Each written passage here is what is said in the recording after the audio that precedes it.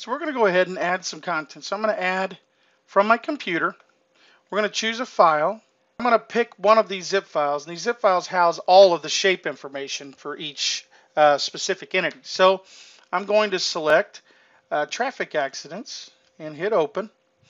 And notice the contents of that file, it kind of defaults to shape file. We've got different types of files that we can bring in. I'll let you browse through those on your own.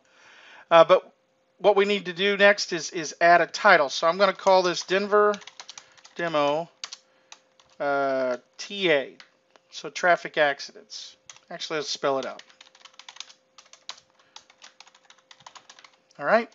I'm going to give it the same name for a tag. All right. And I'll go ahead and hit Add Item. And it starts to upload that item to ArcGIS Online.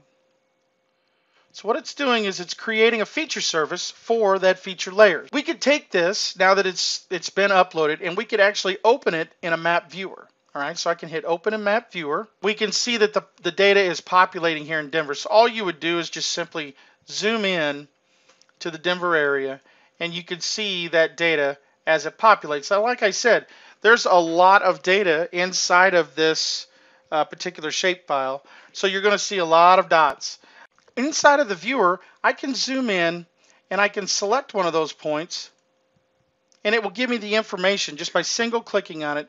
It will give me the information that's there for that particular point. This is the GIS data that's actually added to that. So I want to keep this as a map in this view. So I can go up to Save and do a save. All right, this is your save map area. So I'm going to just call this Denver Demo Traffic Accidents.